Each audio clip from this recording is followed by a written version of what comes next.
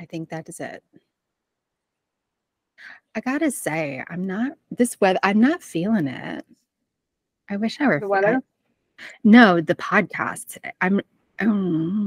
Like, I want to feel it. I look cute. You do. Y'all look cute. We need to do it. No. Let's try. Okay. We're going to do it. Okay. Zebra mom. I'm wearing a side pony today. Just for it. And a cute zebra striped shirt. Sweater. It's adorable. I'd say I'm in the wrong animal. That's okay. I'm not in an animal. You are the animal. How did you know what I was thinking in my head? Yeah, we don't care. Magic. Yeah. Genetic similarities. Oh, shall I just start then?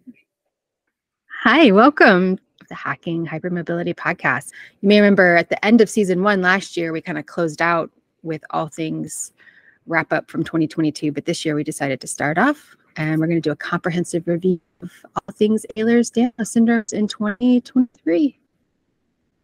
So what do you think, Luna? You know what I love is that you're wearing the pink zebra stripe sweater that you got. So if you are just listening to the podcast, pop over to the video version on YouTube so you can see. Yes. I also have matching leg warmers that I knitted. And we did not plan this, but we are both wearing pink, which is funny to me. I'm usually wearing a funny t-shirt. It's true. Yeah. But it's cold. It's snowing. It is the great snowstorm of January 2024. So yeah, it's been a year of breakthroughs, discoveries, and advancements for hypermobility, though. So I've got a lot to share for the 2023 year in review. Are you ready to start the wrap up? Yeah, let's get this pony on the road. That's not the right saying. It's a zebra. Let's get the zebra on the road. Yeah. Is that a saying? I think I was confusing and combining something about a show pony or a one-trick pony and a show on the road. I think it was mixed metaphors. It was a lot of different. Such a tismy thing. We don't know our metaphors. We don't know what we're trying to say. But I understood you. Yeah. Okay. Remind me to tell you about the beef hole later. And I'm just going to leave it at that. And you're going to be like, did she just say beef hole? Yes, I said beef hole. Okay. Well, so the medical publication and news from 2023 is very encouraging to hypermobile humans. Much of the research was, for me, validating our emotional experience and comorbidities as zebras. I think that's a really important shift in medical research that we're expanding what we are examining for the community. So a defining moment from last year for me was from Dr. Colin Halverson of the Center for Bioethics out of Indiana University School of Medicine. And IU does have an EDS clinic, by the way, who published a qualitative study on the EDS syndromes and coined an apt phrase in this publication called clinician-associated traumatization. So we've named it now. Yeah. In 2023, the medical professionals that think like that and did put effort towards case studies and medical research propelled not only our understanding of the biological causes of the Ehlers-Danlos syndromes, but also how this affects our life and possibilities for improving our quality of life. So that's a good shift. I think that's a very positive note looking back at the research and trends from the medical community. Awareness campaigns and visibility were helped by monetary donations to research organizations such as the EDS Society. And our hope is that by sharing the experience of hypermobile humans with you here on the show, our listeners will help engage by sharing our work and getting as excited as we do to continue the momentum of the zebra herd, because it takes all of us getting our zebras on the road. The ponies. The community has been abuzz about several new genetic discoveries, but there's so much more than just that. Several new case studies and publications on comorbid conditions with EDS were published this year in the medical literature. But there's also been a productive shift towards looking towards therapeutic options for managing EDS. Our first stop is the realm of cutting-edge research. A standout study explored novel genetic markers associated with the specific subtypes of EDS. Researchers uncovered a wealth of information offering a more refined understanding of the complex genetic landscape of EDS. Absolutely, Shelli. We have always said in our conversations that it's a spectrum of hypermobility, the same as we think of neurodivergency as a spectrum. Knowing the genetic nuances, though, is like having a treasure map to the underlying causes.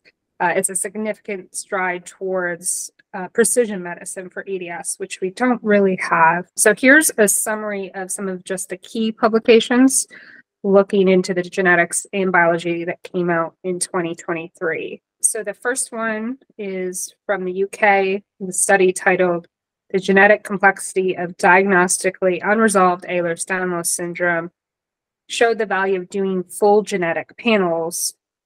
They call it whole exome sequencing to diagnose complex cases of EDS, and they identified more of a genetic basis for the Ehlers-Danlos syndromes.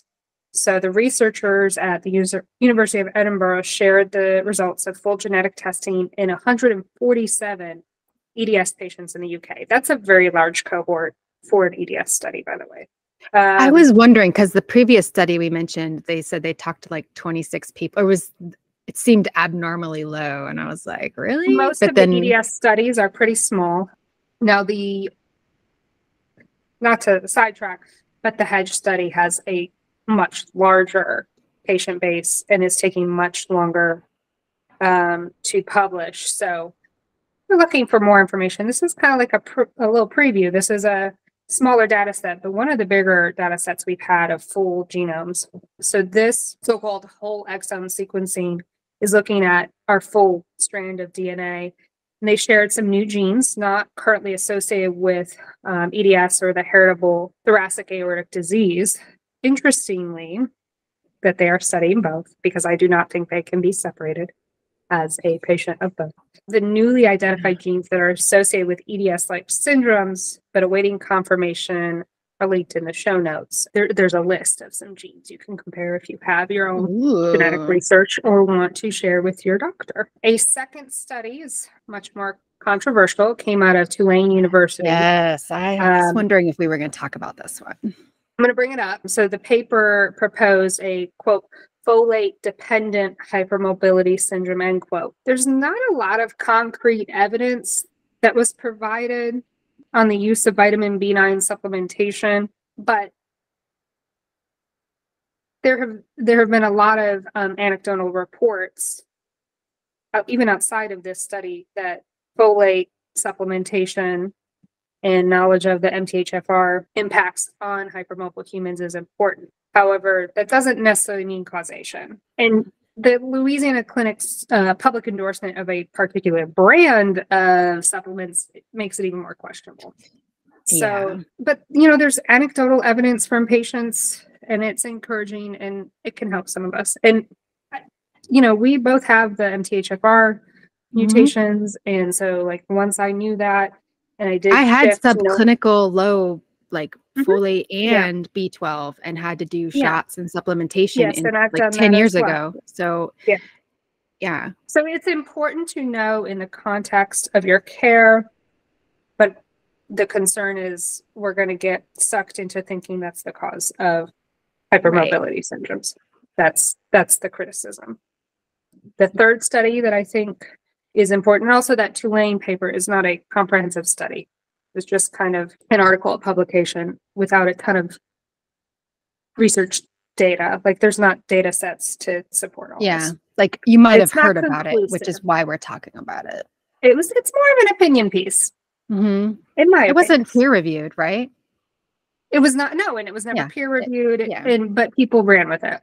So this third study, they found a mutation on the MIA3 gene from a woman in Poland as part of a larger study, and they deemed it as a likely cause of her diagnosis of hypermobile Ehlers-Danlos syndrome HEDS, which is, we know, is the more common form of EDS. And through global research, we gained a better understanding of vascular EDS or VEDS, first with a study from Japan on collagen fibrils. Also of note was a discovery from South Korea on 2 new VEDS genetic variants. And a study from here in the States at the University of North Carolina that explored the role of VEDS mutations in blood vessel mechanics and on the differences in extracellular matrix fibroblasts. So there's some interesting genetic understandings that are expanding, particularly in the past year. Yeah. So it sounds like the UK study was the one that might be the biggest one of the year with like the new genetic findings. But you said there were other advancements outside of research and to the genetic causes. So what were those? Like treatments or? Yeah, I think that Edinburgh study is really important and very interesting. Definitely go look in the show notes to see if it matches any of your DNA or share that with your doctor if you've been tested. I think it gives us... Might be a fun little side project for us to do. Yeah, I think also that study points out the value of full panel genetic testing when you're talking about a group of syndromes that's not very well understood yet. I think it's important that we, as a community, get more and more data to understand this better. So I love that study. But the medical community has been looking into ways to help treat patients like us also. So let's talk about the strides made in clinical protocols. This year, the effort to move towards better diagnostic tools that provide more accurate and timely assessments for Ehlers-Danlos syndromes has made some headway. So if we can improve awareness and the diagnostic process, medicine may also pave the way for more personalized treatment plans. Yeah, well, precision and early diagnosis is key to navigating this whole hypermobility puzzle. So these advancements are likely upgrading our navigation system for a smoother journey into these complexities as we take this pony down the road, right? So the diagnostic and genetic parts of research often forget what patients need, though, which is help with managing the disorder. So what have we come up with? The very first medical protocol for EDS, meaning this is how doctors have a set way of handling a particular medical issue, came from Heads Together, which is in the UK. And the first medical protocol was actually maternity tools for Heads patients. That was born of research only in 2019. So it's very recent that we even started having clinical protocols for Heads or EDS. We still have such a long way to go, but I want to remind you of that resource. If you do own a uterus, I'll link it in the show notes. Heads Together is currently working on several other projects to expand these tools for clinicians. They're working on projects on POTS as well as shoulder issues. Advancement in clinical protocols in the past year included more research on our daily life. It's definitely been a global effort. It's not just happening here in the States or UK. Say a small French study is very interesting. They did a 9-week rehabilitation program for patients with hypermobile Ehlers-Danlos syndromes, and it really supports its effectiveness. And so that would be very useful for you to take in with your physical medicine doctors, PT, OT, and it supports intensive inpatient rehab for us, which is interesting. Inpatient. Yeah, like they are like, you know how you go in and you do rehab after a major surgery or something? But like kind of like that. But like, okay. It's intensive, yeah. So I don't know that we would really want to be inpatient necessarily, but that's basically what they do. It was highly focused, gradual rehabilitation over 9 weeks, which is a long time. Another study shows promise with the practice of mindfulness on improving our quality of life. Even compression garments were studied, which might support coverage and payment from insurance, for example. And a study showed using compression in conjunction with physical therapy improved our balance and proprioception better than therapy alone. A lot of studies were done on temporomandibular dysfunction, TMJ, jaw pain, and EDS. They also linked irritable bowel syndrome or IBS and heads. And there were a couple different studies on throat problems, speech, swallowing difficulties, that sort of thing.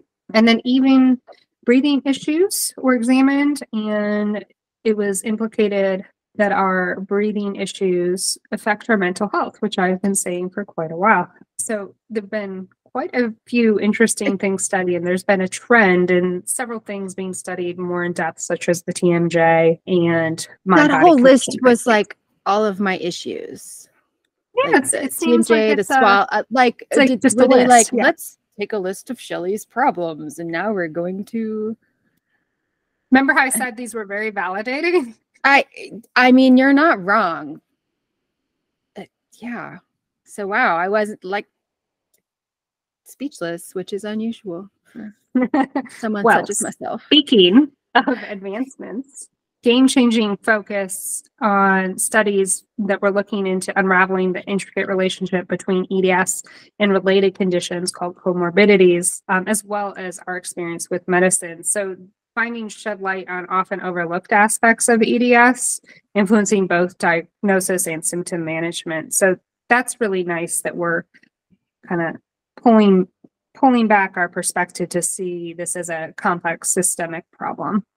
Yeah, but it's like discovering a new dimension. It's like now it's like three-dimensional puzzle. So like understanding all of these nuances does bring us one step closer to like being able to comprehensively address all of these challenges that we face like individually, but more varied and helpful medical research and case studies has been published. So give us the breakdown on those. Yeah, there have been a lot of studies on spinal fusion surgery, which has particular meaning to my family. Yeah, my family too. So 3 publications had conflicting outcomes, though. 2 showed spinal fusion has complications, but another study on the SI joint fusion had great outcomes.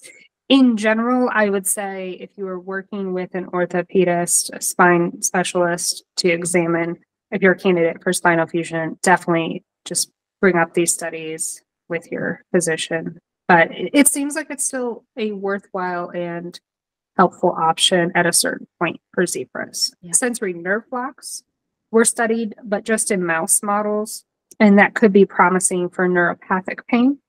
Nice. A retrospective study of HEADS patients showed successful outcomes after breast surgery, and many of us complain about pain and that sort of thing with our breasts as we age, not just necessarily a cosmetic procedure.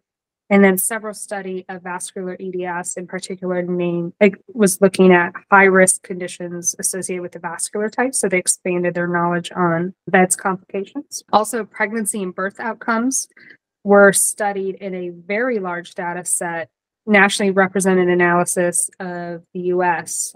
They looked at over 5 million births. Wow. Including over 1,000 births to EDS families. So that is another very interesting data analysis study. COVID-19 and Ehlers-Danlos Syndromes were studied further, which, as you know, I have been obsessed with that overlap from the very beginning of the pandemic.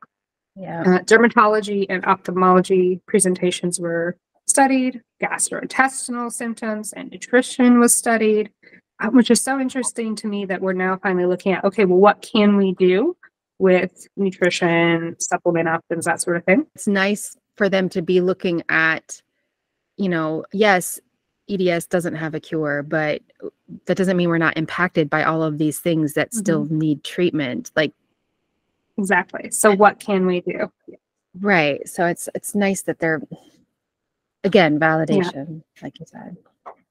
And so much of the research looked into how various medical conditions that interplay with hypermobility and EDS, including there was a study on dysautonomia, hypermobility spectrum disorders, and mast cell activation syndrome as migraine comorbidities. I love when the pieces start to come together. There was a study on fibromyalgia, a study on small fiber neuropathy, a study on functional neurological disorders, and a pain study that all took into account hypermobility. And those are very, helpful towards those of us that need therapeutic guidance and options. Yeah. There were also several new case studies in publications on comorbidities, that were published in the medical literature, but there's been this productive shift towards looking at those therapeutic options to manage EDS and creative approaches towards caring for hypermobile humans. Understanding our condition is one thing, of course. We want to know what causes it, but managing our lives is another one. That's why we're here. That's why we called it Hacking Hypermobility. Yeah.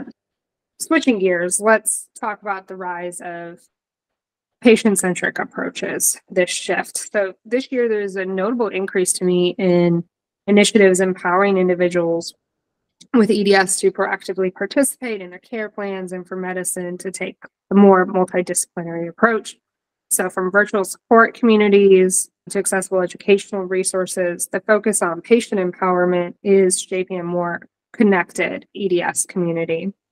Yes, empowerment really is the key to navigating this journey with EDS. The sense of community and shared knowledge is like having a reliable co-pilot on this complex voyage. So a remarkable approach has been to recognize the intersectionality of medical trauma and overlaps with the neurobiological differences. Awareness has slowly been increasing with the overlap of the other neurodevelopmental differences, such as ADHD and autism spectrum disorder, both of which go on in my brain. We discussed this last year after the publication of Luna's favorite, the connectivome theory.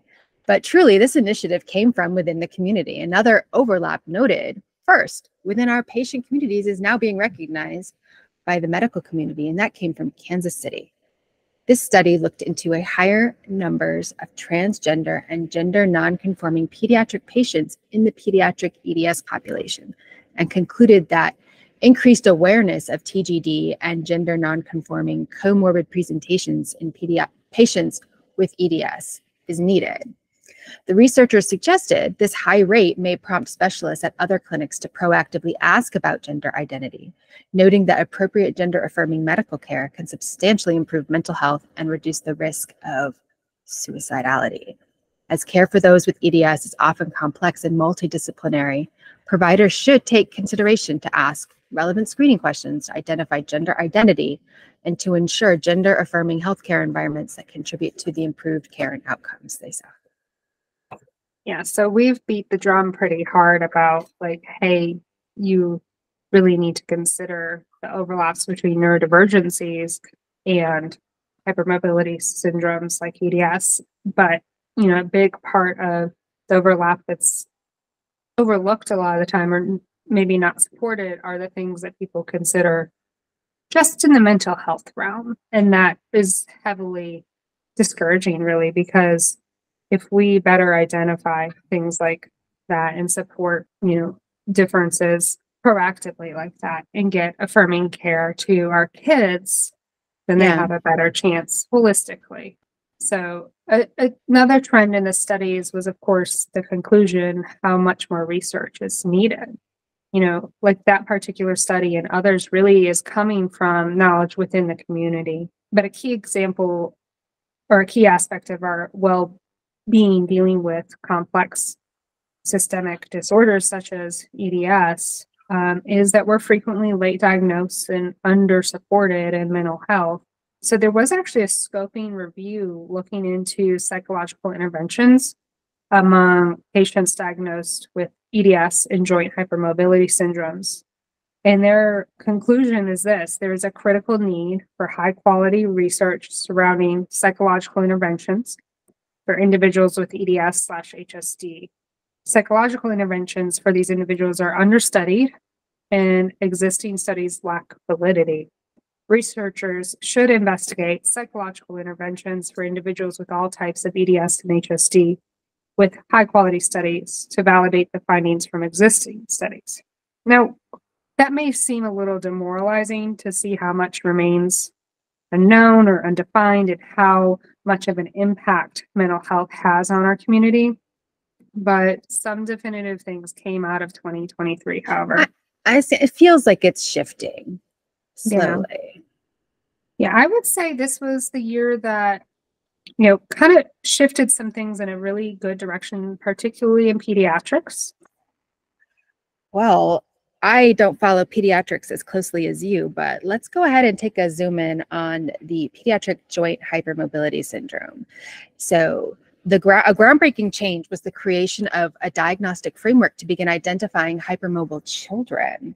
So we're going to do a whole episode on this topic later in the season, but go ahead and give us a high-level info dump on that, Luna. So yes, of course, this is part of our community that's very near and dear to my heart. But the classification of hypermobility was expanded in this past year and in some ways restricted based on age and developmental stage. But I still see this development as positive overall. We hope to see pediatric strategies now tailored to the unique needs of individuals with hypermobility and early intervention and support. So the new research and diagnostic tools for pediatric joint hypermobility was published in May of 2023. We'll put links in the notes, of course. This expanded classification was born of the work of a large international expert group that met for 2 years from 2020 through 2022.